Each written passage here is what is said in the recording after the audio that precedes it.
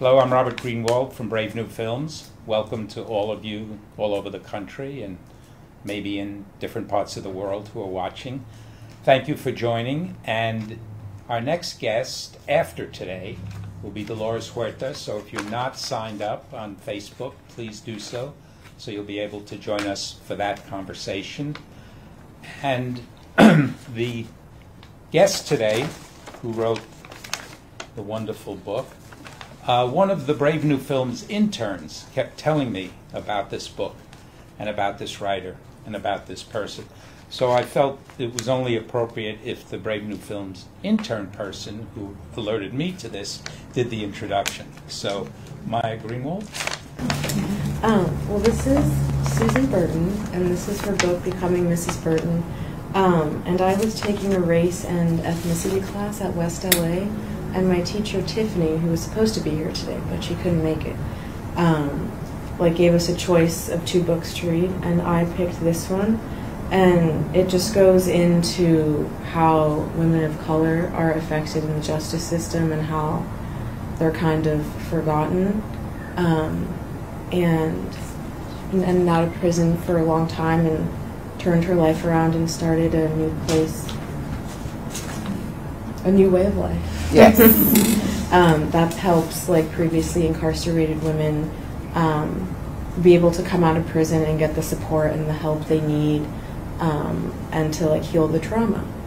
Yeah. So she is here today with us, and if you could just start off by maybe talking about how the book came to be and when you decided that you wanted your story in a book.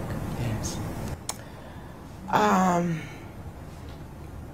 I've been thinking for a while about how to get the story about women and mass incarceration in the mainstream conversation. Been thinking about how it's left out of the conversation when we talk about mass incarceration. And I wanted to write a book. I tried to do this about 4 years ago, and I guess it wasn't time yet. The ingredients and the support for writing the book came about through, I think Michelle Alexander helped me out a lot. And she urged me to tell my story, and so the mix came about and the story got written. What I didn't realize while writing the book is that I wasn't as healed as I thought I was. And reliving and re-talking about and vividly remembering all of my experience through childhood, through the prison system, left me pretty left me in a pretty dark place. And I had to go back and visit, help, and come from under that. And I thought I was all good. But the book has been, I've gotten through that. The book has been published now. It's out there. And I believe it's creating some conversation about the mass incarceration of women and how they've been overlooked, how they've been not thought of and sort of cast aside, but and forgotten. So I'm here like waving the flag. You know, remember us. We count too. We're not throwaway women. You know, our lives matter. You know, give us some support. Give us an opportunity. And so that's... Could you talk a little bit about your personal story? Yeah. From like a child onward, because a lot happened. Yeah, a lot happened. And just before that, I forgot to mention, those of you who are watching, if you have questions on the Facebook page, please post them there. Elizabeth is looking carefully. She will be calling out and asking some of the questions in the room, so feel free to please write. Okay, sorry. Send us questions. Yeah. So my earliest memory was of counting these trees, palm trees.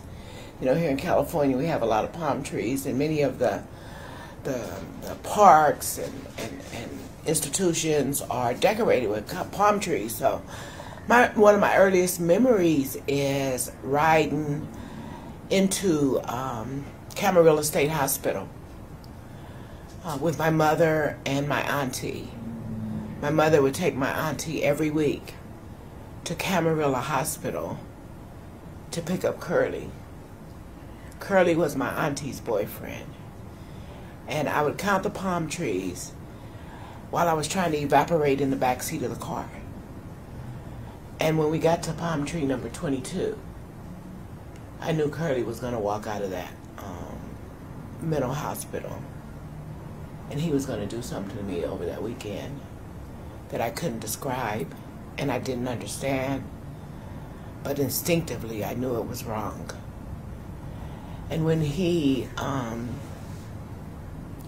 was caught in the act, and I wanted to say when we were caught in the act, because when he was caught, my auntie began to tell me what a dirty little girl I was, and how bad I was, and how awful I was, and swore me to secrecy. And that was the beginning of a young beginning of all types of experiences that, you know, looking back, I don't know how I got through them all. You know, and when I was writing the book, I thought, my God, nobody should have to weather all of that. And the thing of it is that, you know, it's not just my story. It's most of the women who are incarcerated, their experience, their story. I get letters from all over the country to women that I've sent a book to, and they write and say, you know, that happened to me too. And when I read your book, you know, I read about me, and I'm getting the hope, the inspiration, the determination to make a better life for myself too. But I've come to this place that what I realized for now, Robert, you wasn't supposed to be up. Now, Robert. Turn your phones off. Remember, whatever you do, turn your phones off before we start. That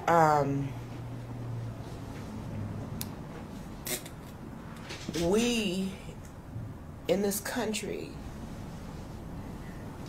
criminalize women's response to trauma, their ways of coping with trauma, we criminalize it. Whether it's mental health, substance use, whatever we use to actually cope with that, we usually get criminalized for it. It would be so much easier, so much more humane to do other things like have abundance of victim services. Like we have an abundance of prisons across this country. We can have abundance of therapy, all kinds of things that we could do instead of build more and more institutions, more and more prisons, more and more punishment, more and more stripping of your dignity, stripping of your pride, more and more of that we build. So that's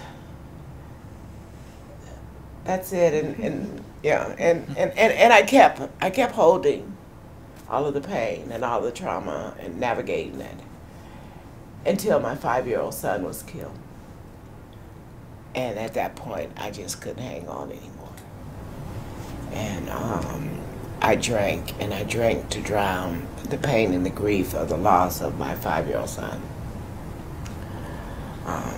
I drank to understand why it was a cop that killed him. I drank to lose myself, and that escalated to drug use. And drug use sent me to prison over and over and over again. And it could have been something different. You know, there could have been a rehab. There could have been a place that had grief counseling. There could have been other ways to deal with it. But it was the war on drugs, our communities that got saturated with crack, and I smoked it.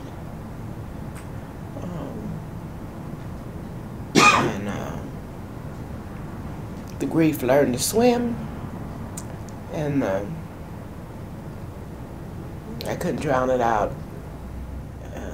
And eventually, you know, after 6 prison terms,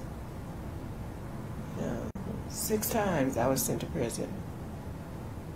Nobody ever said you're not a bad person. You know, you have a problem. You have a alcohol, a drug problem. You have a grief problem. But they never did. They told me, they cast me off to prison. So.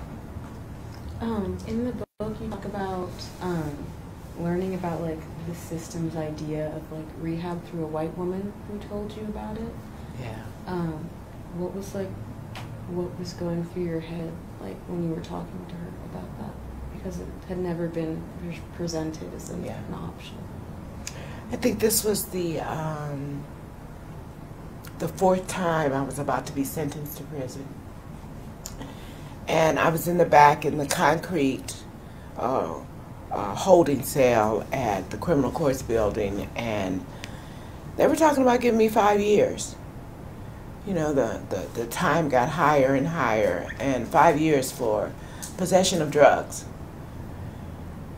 And there was this woman who told me about CRC, that she was locked up with me, and she had been given a civil added commitment. A civil added commitment means you're not criminalized, you're sent to California Rehabilitation Center. It was still a prison, it still had gun towers, but you didn't walk out of there with a felony conviction. You got a conviction that said you could rehabilitate and it would be erased from your record. So she told me about CRC, and she told me that I could be out in 8 months. Even if they gave me 5 years, I could be out in 8 months.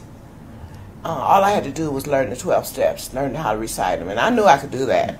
You know, I was a pretty smart girl, a pretty smart kid. You know, I was a spelling bee in school, so I knew I could ace that part. But then you had to test every week when you got out of prison I didn't even think that far. I just knew I could ace that. So I went to CRC. And in CRC, California Rehabilitation Center, I began to get information about alcoholism and drug addiction. I began to get information about childhood trauma. And it woke up all of the stuff. And I would lay in bed at night and I would relive some of my childhood experiences and whatnot. And I went to the teacher one day and told her how I was having trouble sleeping and what was going through my head, what I was feeling and what I was thinking. And she told me not to worry about passing her class. And she was like when you got assigned to Miss Tucker's class, her name was Miss Tucker. When you got assigned to Miss Tucker's, we called it CCEP, you trembled because Miss Tucker would fail the entire class, and you'd have to take it over again. And you know, one person could mess up, and the whole class would be failed, and you'd have to wait in line to go back to see that class, and you had to pass that class in order to go before the board to get out. So she turned to me and she said, "Don't worry about it." And when she did that, it was like the first time anyone had ever acknowledged that something went terribly wrong with my life. And it gave me permission to begin to dive into that and to begin to acknowledge to my own self that something went really wrong. And that began the process of introspect and the process of really looking deeper. Did I go back to prison after that? Yes, I did. But I kept digging and kept looking. My last question, and then you guys can ask questions. Have you like reconciled with like all the people that have like caused you pain, or is that something like you're still working towards? No, I wanted and needed to be my best and strongest self. So I went through the process of forgiveness. Forgiveness to my auntie, forgiveness to my, abusers, forgiveness to the rapists, and forgiveness to me.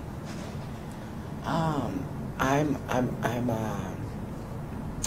reconciled. I went through it with my mom and everyone that I held this dark place or this need to want to get even with or anger with. I had to let go and forgive in order to be without pain. I don't want any more pain. I don't want to walk around hurting inside, angry inside, mean inside. So I went through learning how to forgive. I've reconciled. Is that called reconciliation? Yes. Yeah. Question? Yes. I can't believe I'm sitting here with you. So it's quite an amazing and powerful story. In your taking everything that has happened and committing to impacting other lives, helping other people, organizing, providing all the amazing services you do, how did that happen? Was it an aha moment that led you? Was it a series of incidents? How did you tell us about that? So after all of the pain and the suffering and the humiliation, the degradation that I went through as a alcoholic woman, as an addict, I found this place in Santa Monica. And in Santa Monica, The Claire Foundation. the Claire Foundation. this place that treated me, you know, with dignity. They recognized my humanity and my talent. They recognized me as a woman, not a woman to be discarded or not thought of, and they treated me on an even keel. And it's like, damn, you know, why isn't this in South LA? So many women come back and have no place to go and no place to land. And I figured if I could have a place in South LA that women could come to, like the place in Santa Monica, I would heal the world. I was so naive. I really thought, you know, that everything would be just hunky-dory. And then when I got the place, I saved my little money and got the place. I began to understand the racism, the social injustices, the lack of resources. I began to see all this other stuff, and then I began to have another level of forgiveness for myself and for the people in that community. Because a lot of times we want to blame and we want to point fingers and we want someone to take the responsibility for whatever we think isn't right. But, you know, the forgiveness got bigger and larger. And the determination to fight.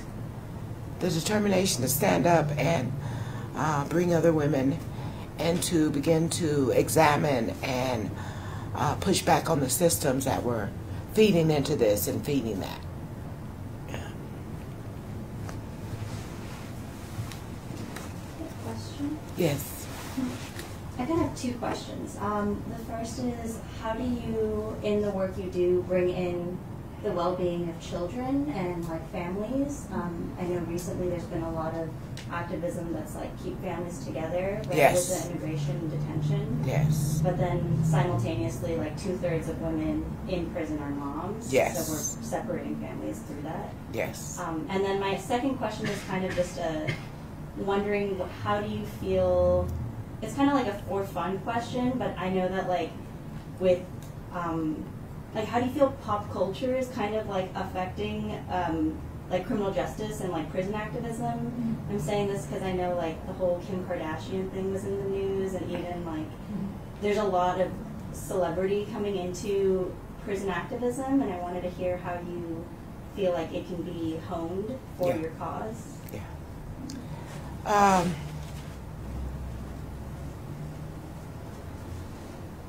The first question about the children. We have a part of a new way of life called Women Organizing for Justice and Opportunity. And it's a leadership training around building the power, the information, and creating leadership for women who have been incarcerated. And what we have been doing the last year is focusing that on child reunification.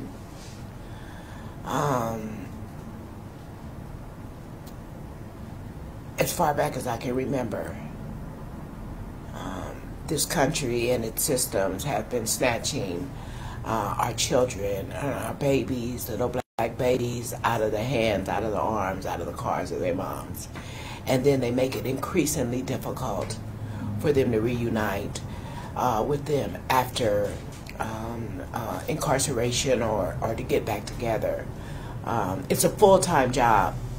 You can imagine a full-time job for a broke woman to meet all the requirements of Department of Children and Family Services, and then a judge still sits there and has the authority to reunite or not reunite after you've completed all of this stuff. I hate to see what I'm seeing at the border, but it's not the first time I've been seeing it. I've been seeing it year after year after year through the women at a new way of life. And it's horrible. It's horrible for all of us.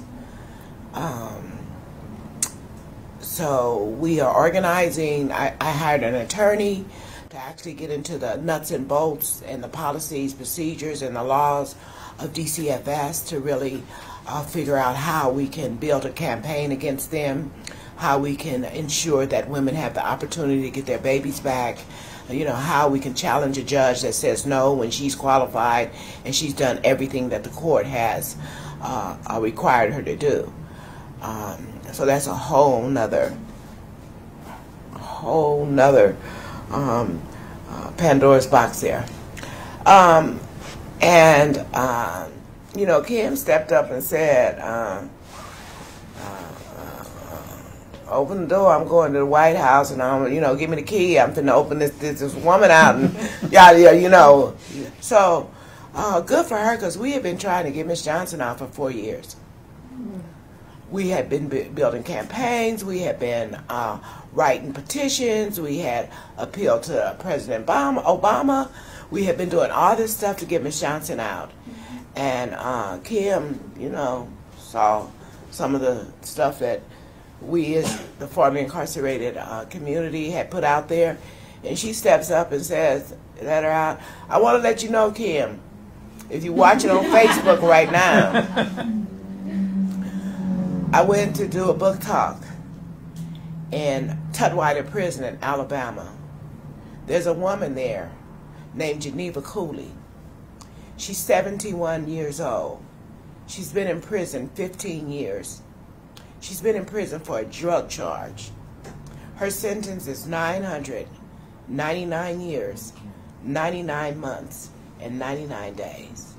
So there's a whole lot of Miss Johnsons around this nation, and there are people who have privilege and platforms that can help to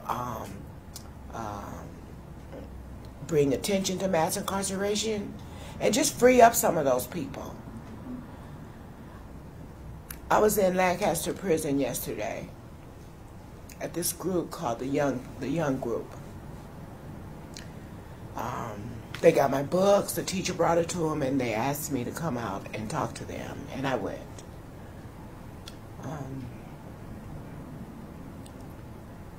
I felt like I was in a room that I was witnessing the process of genocide. These men in the Young Group were all black and brown men. They had been arrested from the age of 16, 17, 18, and they were 45, 50, and 60. And I felt like I was watching genocide in action. So, yeah. Geneva Cooley. Can the rest of the people watching do anything? Write letters or They can write letters. To where? Yeah, they can write letters to, they can write letters to, I don't want to just send them out in the universe. But Geneva Cooley is in Tutwiler, in Montgomery, Alabama. So you can write letters to Equal Justice Initiative to Brian Stevenson and ask Brian to look into the case further. I've actually got the University of Alabama involved to help to drive some petitions there. You know, they can write letters to the Alabama legislature. I'm only me, but I'm trying to build this little campaign around her, and it might be big, but I'm going there next week to see her. Oh.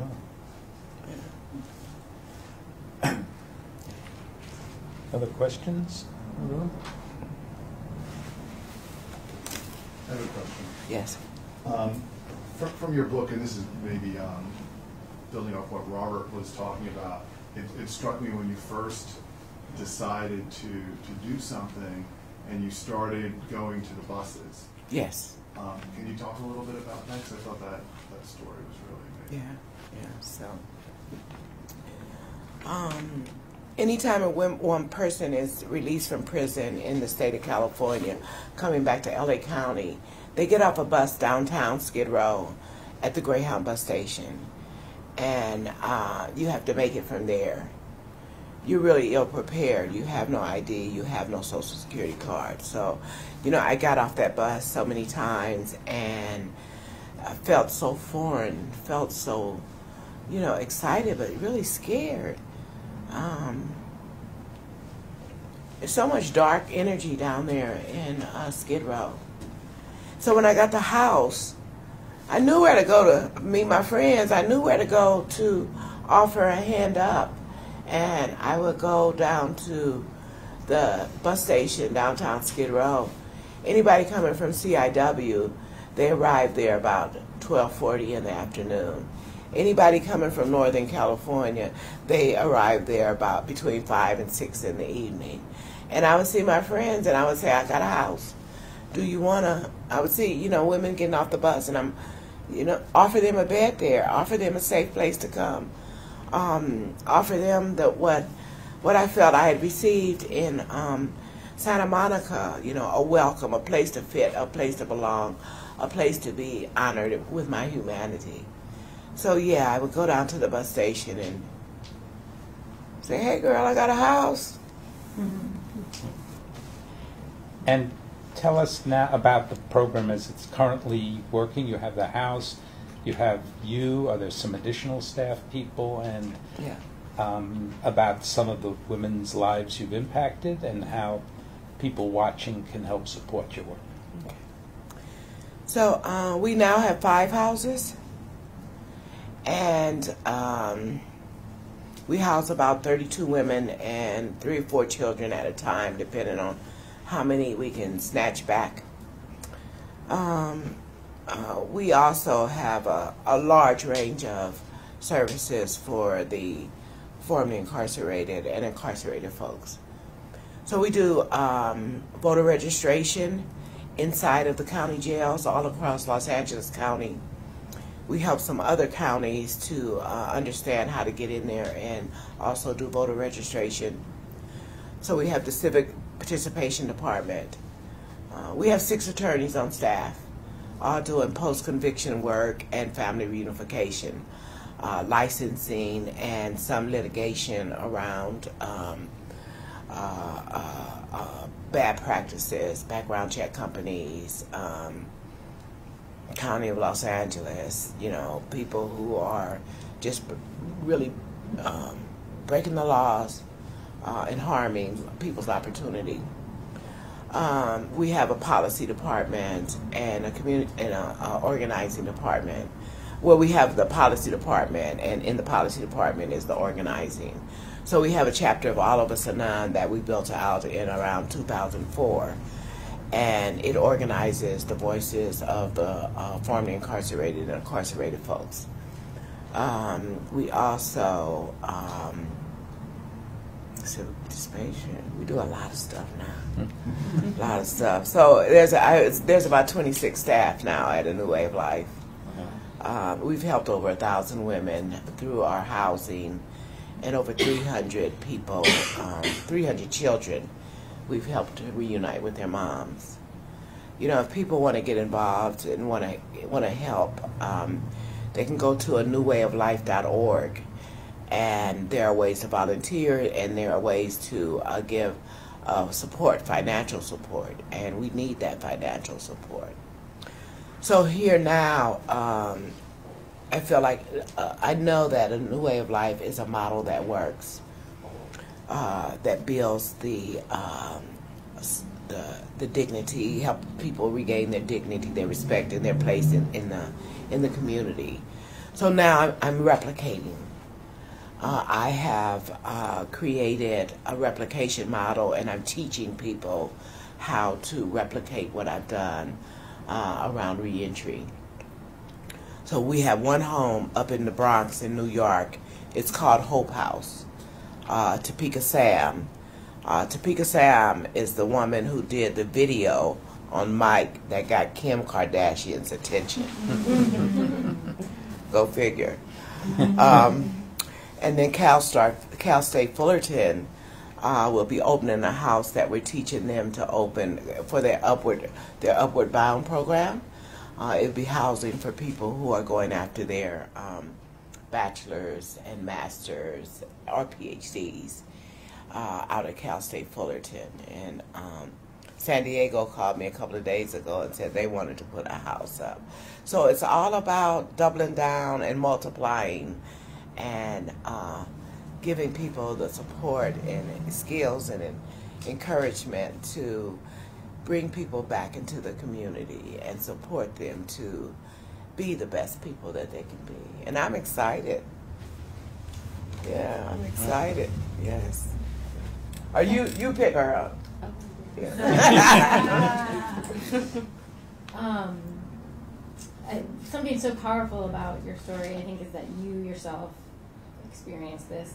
I'm wondering, among like your staff and these replication models, to what level are other formerly incarcerated people like at the helm doing this work? Yeah, so there's quite a few of us out here in across the nation who have built up and built out organizations, and I think it's about providing opportunity. So the places I've identified are all formerly incarcerated people. Even Cal State San Diego, a professor who's formerly incarcerated contacted me. Topeka Sam, she's formerly incarcerated. Fullerton, I helped them with hiring the formerly incarcerated person for their Upward Bound program. But the professor he's not, but the person who's running the house is. So it's really about trying to help people, trying to help directly impacted to build their leadership out and build strength back in the community that where that strength has been, really demised and taken and locked up. When I go into these prisons, I see so much power in the people, and I understand that power, and I understand what's being done to it. How do we unleash that for the good of the country, for the good of the world, for the good of the communities? How do we just unleash that power? Any other questions? You're precious. It's called Eagle River. And Eagle River had I guess the living room was about the size of this room. And the whole front, or that wall right there, that entire wall was a big picture window that we could just sit in the living room and look out at. And they had classes, and we had rooms, and we had keys, and the prison kind of looked like Better Homes and Gardens. It would be a picture out of Better Homes and Gardens.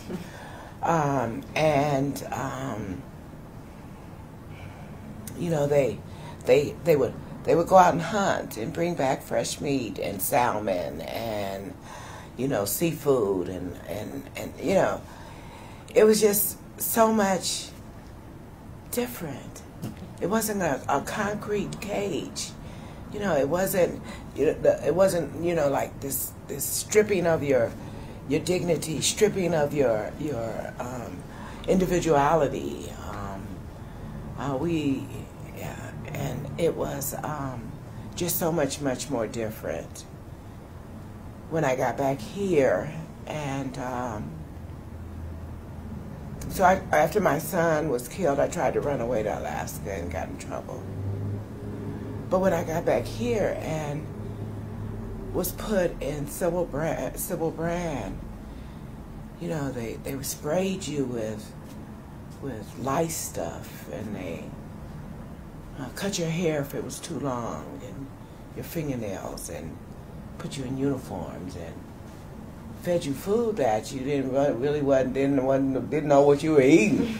It wasn't no salmon or or bison, or there wasn't any of that. You weren't sure what you were eating, and the guards were mean to you, and so big difference. And an argument, playing devil's advocate a little bit, so what are you doing in your program that is helping people not go back to prison again, and how is that different from other programs, or how is that providing something that people need in order not to go back to prison? So I think that, I'd like to think, well, I wouldn't like to think, I know that we motivate people to dream again. Mm-hmm. We motivate people to think about what their lives would want to be, what their legacy would like to be. We motivate them to, not only in ways that, if I fly out to a conference, I might take a couple of residents with me. When I go down to the Board of Supervisors, they go with me. I take them up to Sacramento, and I just expose them to the world as I know it, the world as you know it, not the world that they're relegated to. They have opportunity, options, and choices. We provide them with a cook. We provide them with a lawyer. We give them the tools to fight with. So just to cook for the dinner meal, because I want everybody to be able to come in and have a good meal after they've been out struggling and fighting and trying to get their lives together, be it with their mental health or with a social worker or with a parole agent or what have you. We want to have a regular course meal every day for people when they get home. And then I hold them to a level of accountability. I don't make them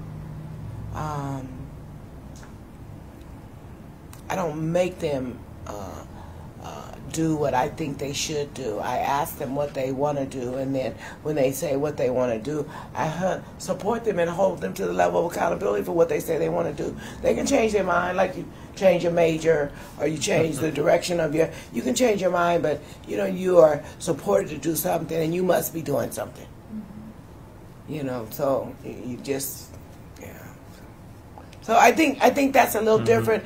A lot of times, you go into a place and they have everything that you have to do that's laid out, that's programmatic, and everybody goes into that, and they go to this group and they go to that group and they go, but no, this is what do you want to do. We have a job developer on staff, and she will help you start a business. She will help you she will help you get your license. Whatever it is that you want to do, we'll help you do it. But you have to do something. You can't do nothing in the way of life. The clock's ticking. What is your legacy?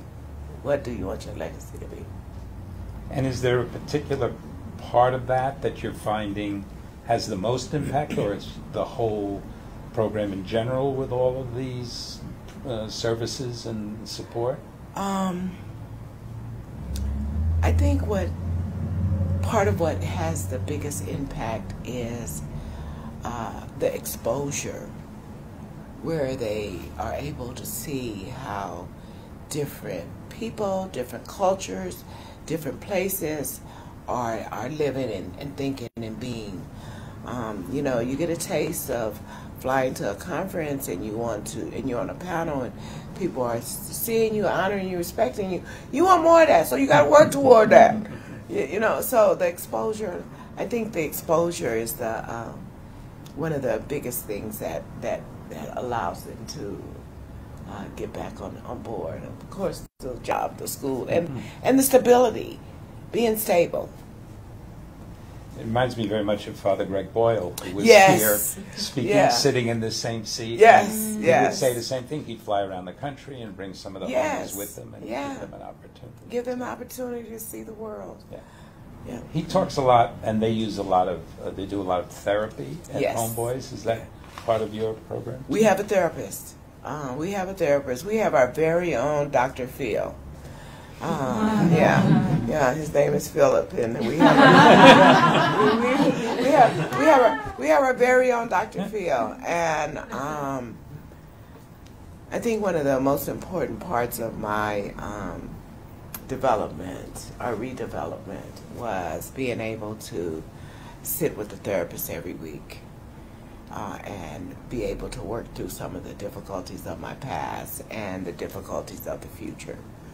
So we have a therapist there, and that they can sign up for therapy.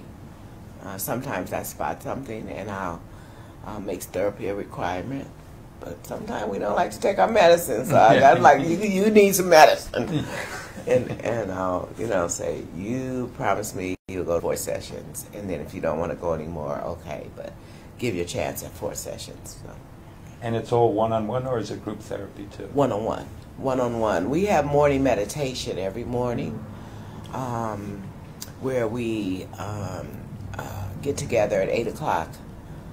And we, as a unit, we read from the Hazelden book of women, recovering women, and we set goals, and we listen to the positive message in the book about whatever it is for that day.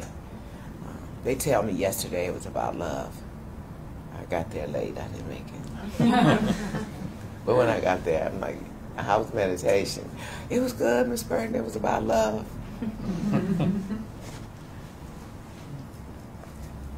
What's your dream for a new way of life ministry for the future? Yeah. So I dream that it will be replicated and be stood out as a model for the country, as a way in which we could, as a component to the ending of mass incarceration. That there's a little house in all neighborhoods all across the country, and it's recognized, it's respected, and supported as a good place and a good tool.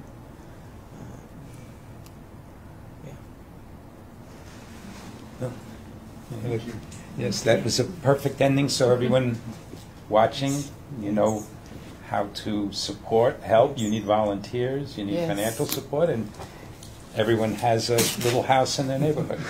A house and a book. Yes. Yes, a house and a book. So it's becoming Miss Burton, from prison to recovery to leading the fight for incarcerated women. And get the book, put it in the house. Yeah, there you go. This is pretty cool. Thank you so